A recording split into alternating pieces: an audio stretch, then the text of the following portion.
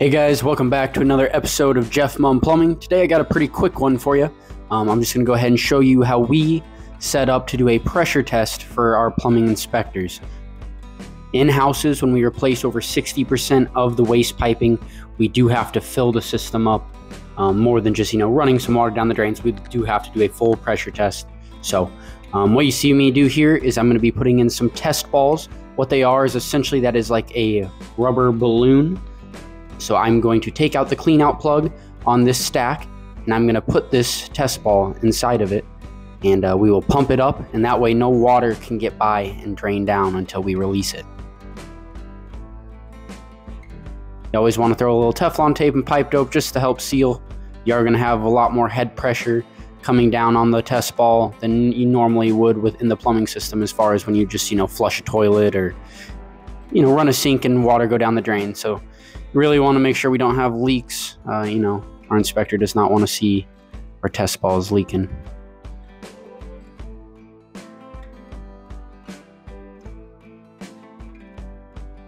We'll go ahead and speed this part up, but all you really want to do is grab some channel locks and tighten it in there. Remember, you are tightening it into a plastic PVC fitting, so if you over tighten it, you can definitely crack and break the fitting, and that is no good for anybody.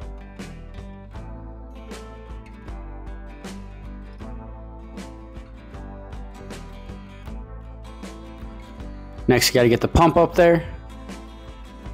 There's a little nipple for you to hook it onto. And I can't remember off the top of my head, I believe we fill these to roughly about 40 pounds of pressure. It does say on the test balls themselves what to fill it up to. You do it too much, it is a balloon essentially, and it can go boom. So do be careful.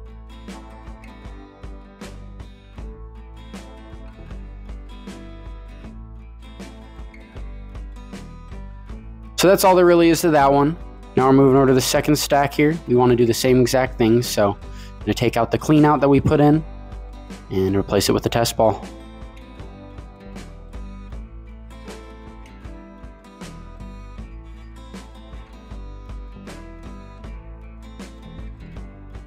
Take some time here to admire that clean plumbing work.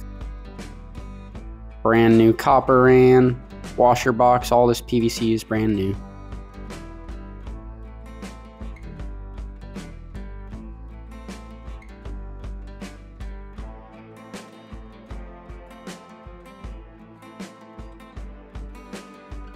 So same thing applies as the last one. We're going to throw this bad boy into overdrive and get it tightened in, blown up, and then we'll show you guys the next step of the process. You guys are wondering why I don't have any of the job site noise playing in the background here. The reason being is we're working with the electricians, and they're doing what electricians do. They're listening to My Little Pony and all that good stuff. Hello, Barbie. And I just didn't want to have to put you guys through that. So that is why it is kind of quiet. Here you're looking at our homemade contraption that allows us to hook a washer hose from the washer box up to this drain, and we're able to control it with a valve. So just got to band this onto the, I believe this is going to be a laundry sink down here. So just hooking it onto the laundry sink drain, and that's where we are going to fill the entire PVC waste system through.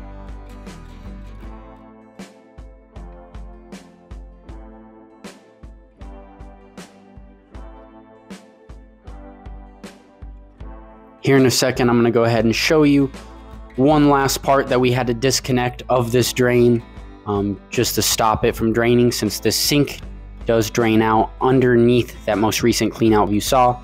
We did have to disconnect it so that we can fill the system through this. Right here is what I'm talking about. There's a rubber cap on each end, and there will be a PVC 45-degree fitting going in there. But as you can see, like I said, that's the clean out right there, that big fitting that we just passed on the screen, and the sink drains out below it. So, no water would be holding. So we had to make sure to cap it off, and we're going to fill it up through the sink, and that's vent. With this setup, it's pretty efficient. Now whenever you're ready to fill it up, you can just turn on the washer box and make sure the valve is open on the sink drain side, and you're good to go. So what I'm showing here, these are the upstairs bathrooms. They're back to back. Basically just putting a rubber cap over all the new sink drains. We do have glue caps on there, as you saw already, but we just don't trust that to hold necessarily. They're not meant for the pressure. They're just like kind of a temporary cap until finish time, and we cut them off. So we always throw these rubber Fernco caps over and give them a good snug, just to make sure that nothing blows off, and we don't want to flood the place when we're filling the system.